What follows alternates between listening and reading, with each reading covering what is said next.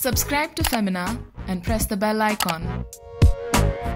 Hi, this is Kareena Kapoor Khan. Hi, this is Kriti. Hi, this is Vani Kapoor. Hi, this is Jacqueline Fernandez. Hi, I'm Radikha Apte and you're watching me on Femina.in.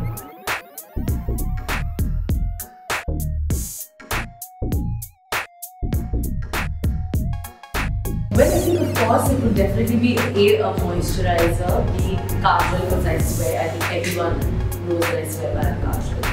I think any nice soft lip color, which is great.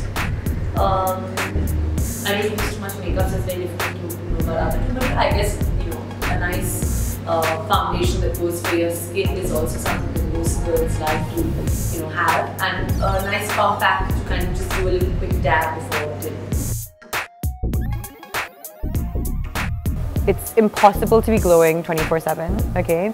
And everyone has their bad days. I mean, I get acne, and it's annoying at my age to have that, but you know, it's a fact of life and it's normal. But a couple of things that really do help, I would say, is to drink a lot of water, to be hydrated, and I've noticed that that's the #1 thing that helps me glowing. I've also just started a master cleanse today, so the juices all are from raw, and they put you on a 7-day master cleanse. I'm only going to do it for 3 days though.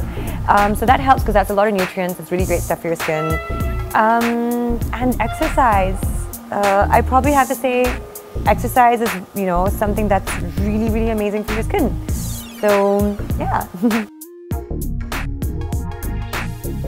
Firstly, taking care of your skin on a daily basis, especially because I am in a profession where my skin goes through a lot. There's a lot of makeup, there's a lot of you know, sunlight, artificial lights and all of that.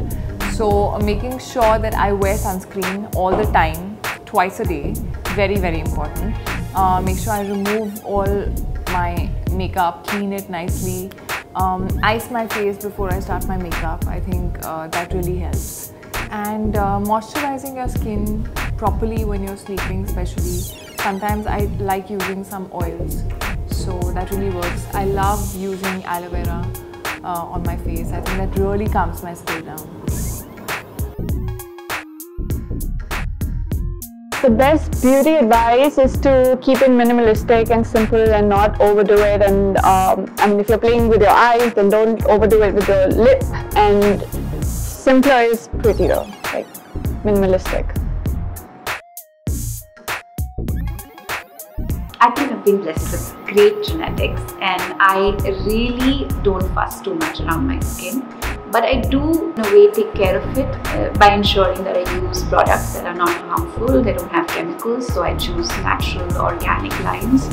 I'm also a little fussed about ensuring that all my makeup is off at the end of the day, so my face is cleansed properly. I use a natural scrub that is a combination of walnut and apricot and honey to clean out the pores twice a week. And I think it's just keeping it hydrated, moisturizer, and also using a sunblock. Taking your makeup off, put red lipstick on and go, that's it, all you need. Lip balm, red lipstick, liquid red lipstick.